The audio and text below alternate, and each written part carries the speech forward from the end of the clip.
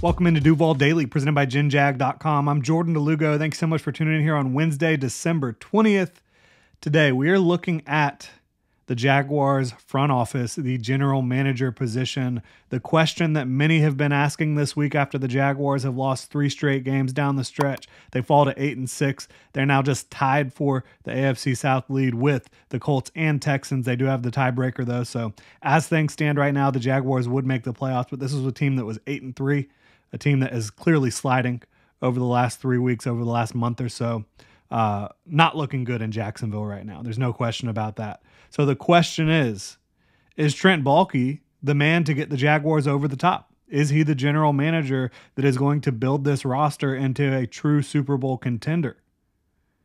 The answer requires a lot more context than many are willing to really look at and evaluate, but I'm going to do my best to answer the question right now.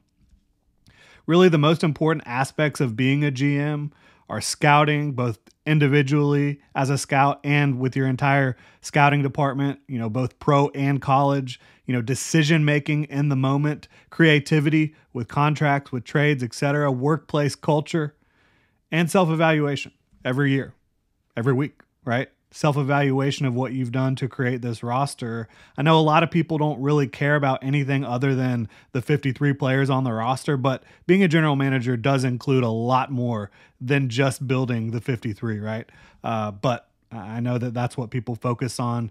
For me, if you're a general manager, a good general manager, you must work to improve the areas of your roster. And in some ways, you've got to leave your ego at the door, right? If you have made a mistake on a player or on a position, it's not working out, don't double down. You've got to go fix the problem, right? I think that the Jaguars, from a workplace culture standpoint with Trent Baalke, Doug Peterson and company, the way they interact with the players and the staff, I think it's good. I don't think there's any issues there. I do think Trent Baalke has a good relationship with these players. The ultimate question, though, that many ask and many want answered, does Trent Baalke have what it takes to build a roster that can win a Super Bowl here in Jacksonville? In order to answer that question, I think you have to look at his history as the Jaguars general manager over the last 3 years.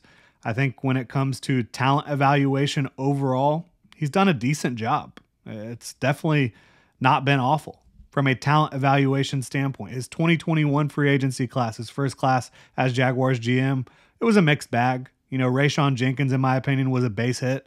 This is a guy that does make big plays. I think he does approach being a pro the right way, but overall not a consistent starting safety in this league. Jamal Agnew, probably a double just based off what he's done for you on special teams at times. Shaquille Griffin was obviously a miss. I think Marvin Jones was probably a single. He did some good things for you here in Jacksonville for a couple years as a possession receiver. Roy Robertson-Harris, probably a single at the time.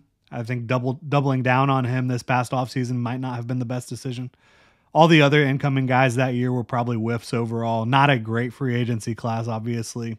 But the 2021 draft class, I think, was excellent overall. Trevor Lawrence, easy at 1 overall. Travis Etienne, Tyson Campbell, Walker Little, Andre Sisco. I think getting Luke Farrell on day 3 of that draft was good. Jay Tufele was a decent player. I never agreed with trading up for Jordan Smith in the 4th round. He's no longer on a team right now. Obviously dealt with the knee injury last year that has not helped out his progress as a pro.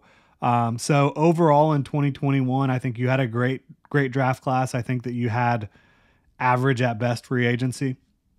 In 2022, free agency was an unquestioned win for Trent Baalke. Foye Oluokun, awesome player. Christian Kirk, awesome slot player. Brandon Sheriff, even though he gets a lot of heat from fans, this is a guy that still does protect the quarterback at an extremely high level, and he battles through injuries. Evan Ingram was a home run. Darius Williams was a big-time hit.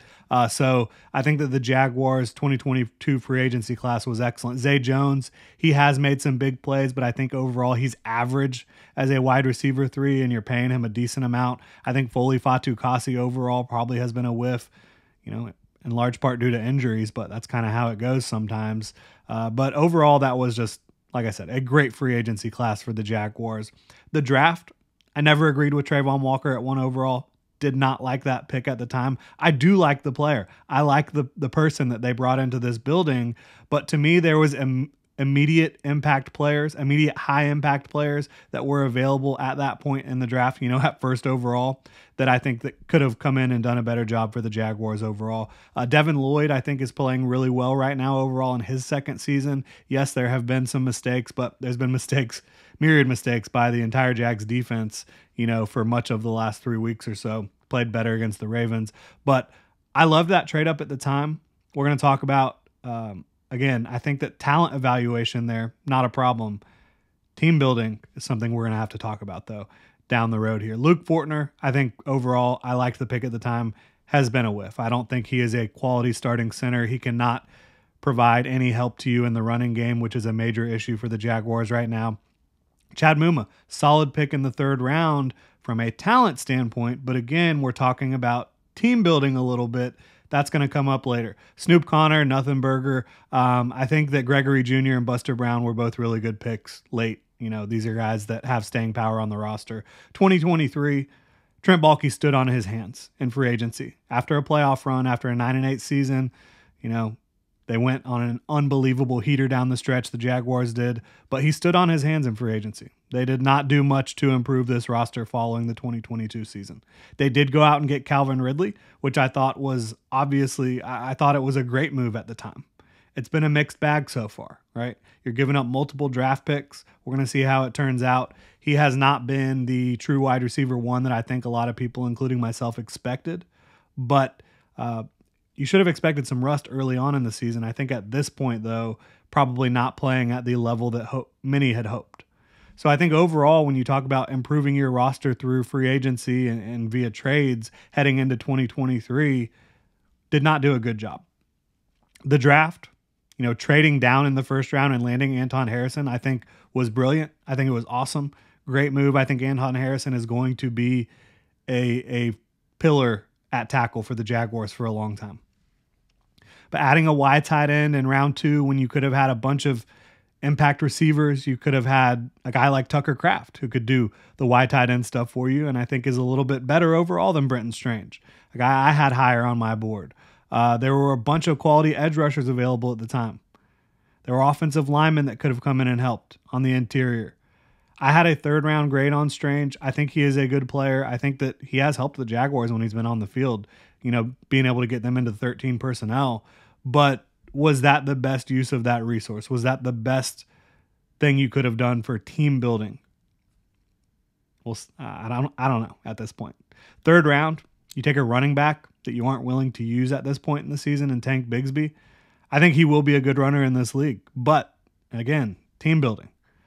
Those 2 picks are not having the impact that a 2nd and 3rd round pick need to have in a year where you did not add to your roster in free agency.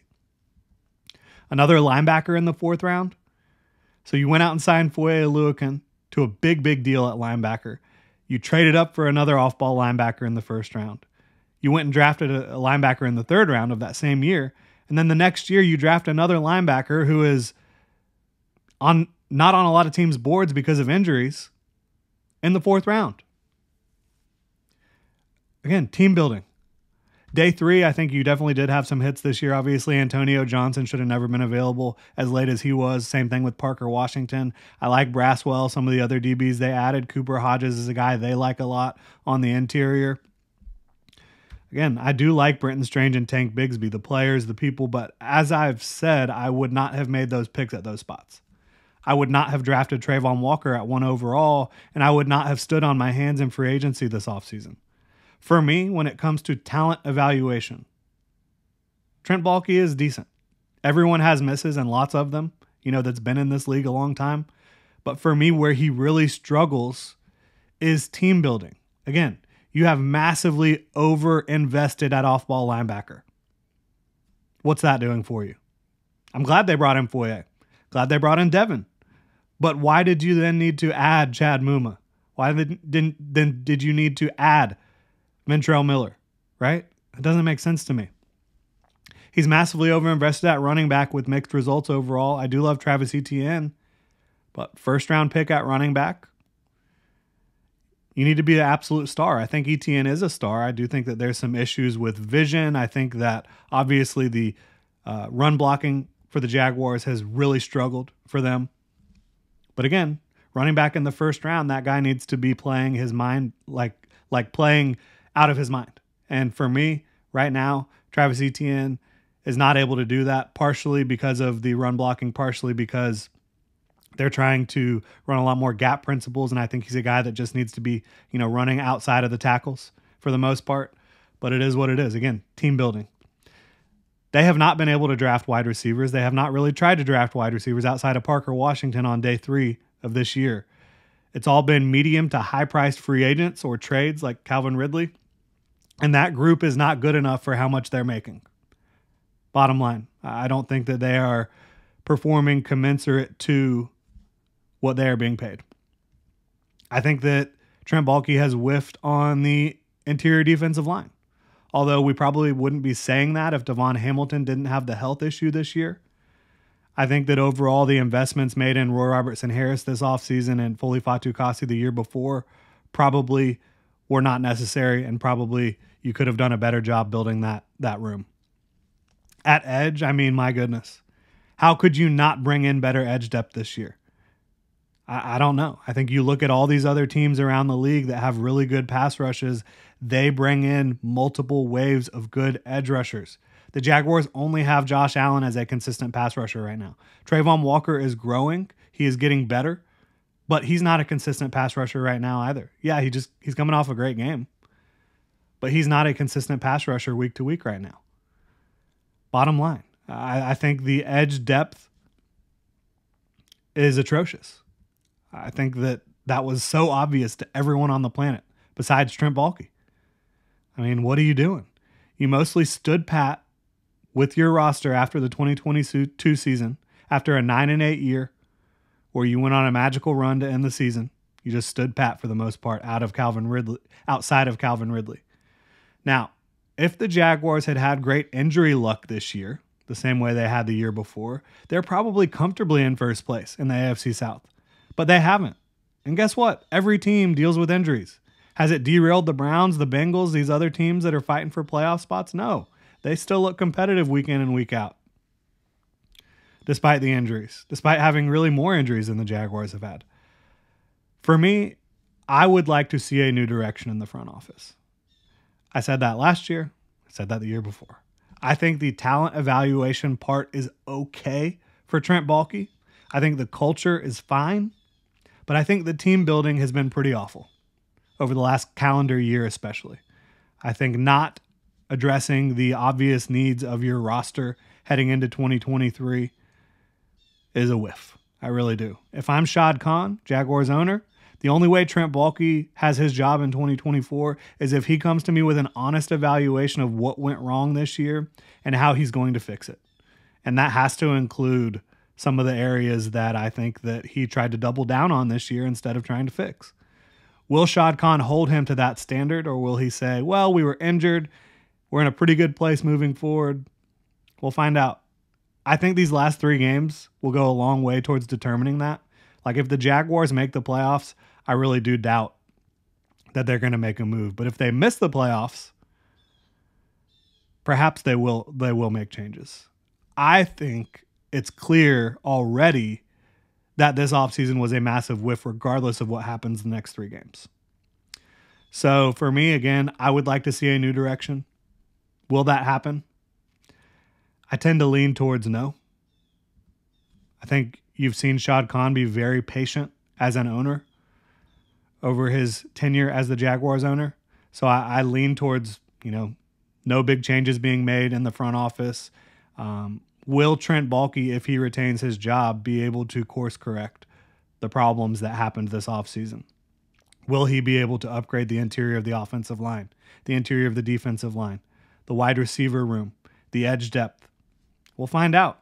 We will find out. Really appreciate y'all tuning in. Would love to know what you think. You can hit me up on Twitter at Jordan DeLugo. You can also drop a comment in the comment section below. If you enjoy the content, please like, subscribe, hit that notification bell. You can also check out ginjag.com/shop and pick up some new Duval gear. We have got our holiday sale going on right now through Thursday, December 21st, 30% off at ginjag.com with code Happy Holidays. Really appreciate y'all. Have a good one.